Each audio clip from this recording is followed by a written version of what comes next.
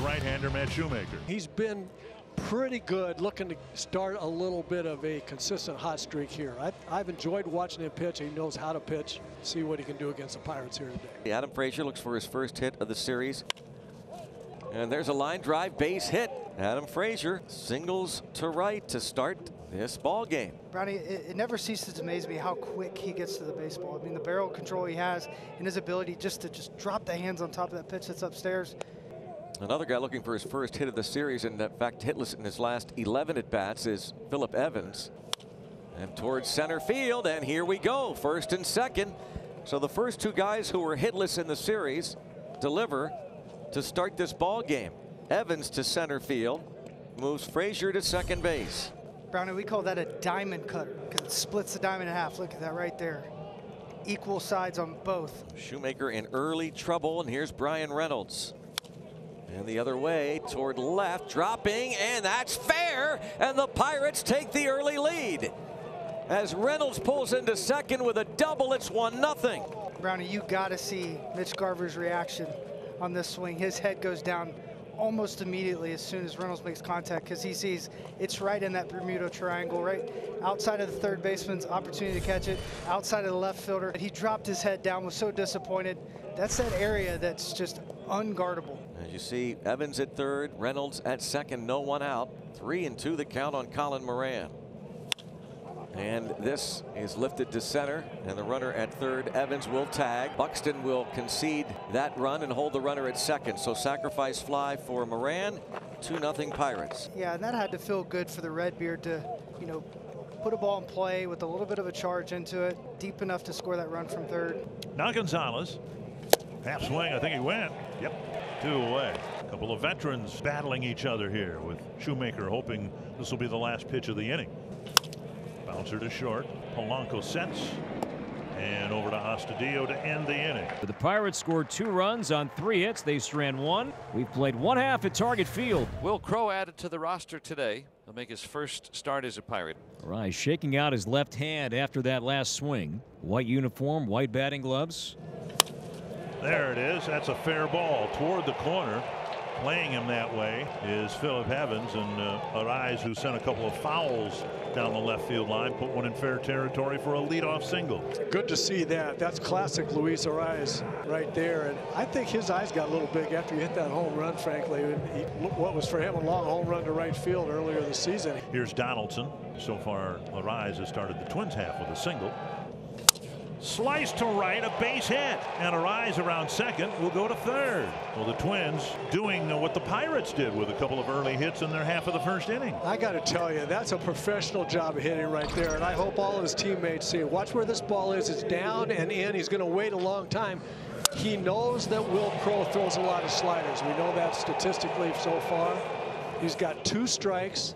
He's just going to wait and identify the pitch. If he gets beat on the fastball, he does. But he's able to muscle that ball to right field. That's a great 2-strike at bat. Here's Cruz, 1 for 7 in the series. Oh, there we go. Strikes him out, 1 down. Will Crowe. I think he said, "I'll take your ground ball and I'll raise you to this K right here." Yep. Change up that, you know, it looked like Cruz saw it, but he saw it too late. Good pitch. So now Buxton, average, power, on base percentage, all high. Driven to left, Buxton comes through. And that's what happens. Arise scoring, and Donaldson to second base, a bullet to left, and it's 2-1. Can't overemphasize what it means to hit 2-0 instead of 0-2. And Byron just for so many years got himself in tough counts early, but you will not get him out low in the strike zone when he's ahead in the count. You just won't do it. Kirilloff, Pittsburgh native. Oh, stabbed. Look what I found. Will Crowe will take it that way. A line drive double play out. And that helps out Will Crowe in his first inning and his first start as a Pirate through 1 inning. Facing a guy where you kind of want to live in that area. Couldn't get there. Popped up and in play. Yes. Colin Moran for a second out. Yeah, that's a big out right there. Some really good sliders.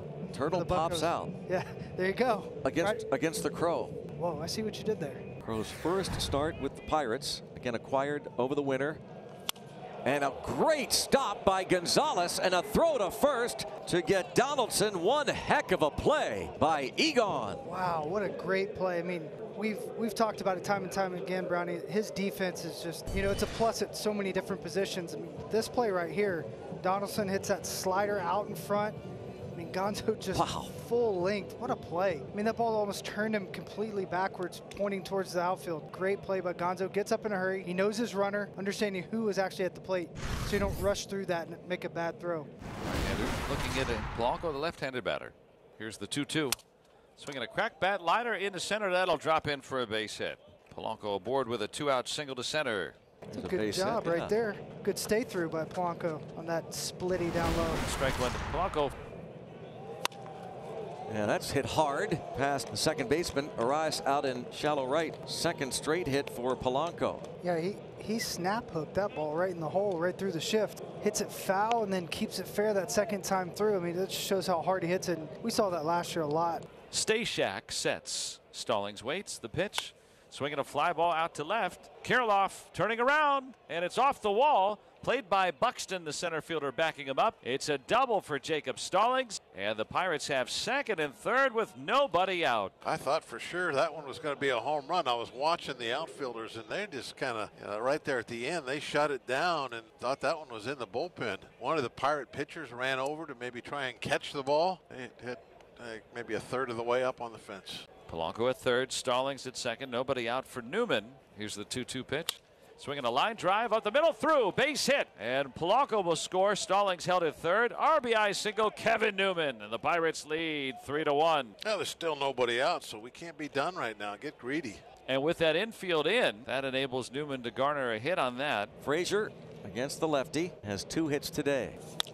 And grounded and into right field. Frazier brings home Stallings, and into third goes Newman. The Pirates have added on. They lead 4-1. 3-hit day for Frazier. Another great day for Frazier. I mean, really tough pitches early on. Gets down in the count early, and then once again, not trying to do too much. That simple swing, simple approach. So 1 out, and here's Polanco. 2 for 3 today, 2 singles and a run. To right field, and Gregory Polanco, that does clear the deck with a cannonball. You want a hot cup of coffee on a cold day. His third home run, and the Pirates take a 6-1 lead. And that smile never, ever gets old. Yes, indeed. 109.6 off the bat. Perfect barrel with the 26 degrees. Twins down 5, bottom 8. Nelson Cruz 0 for 3 today, 1 for 10 in this weekend series. Leads off. A high blast to left field, and Nelson Cruz tees off. Home run number 7, tying him for the league lead. Well, he hasn't been exactly sharp either, but he goes up there with the right kind of approach every time up, and if you throw him a breaking ball strike, you're vulnerable. Here's the little spinner that stays in the middle of the zone, and he has just done that too many times to that pitch. Back-to-back strikeouts, and now Astudillo, the last chance for the Twins, with the Pirates leading 6-2. 2 innings for Stratton. He would love to strike out the side in order. What a finishing touch that would be to this stellar trip. Little dribbler. This should do it, and we can, well, yes, raise the Jolly Roger. A little scoop from Colin Moran. They win 6-2. They're going to come home. And the Buccos have a sensational road trip.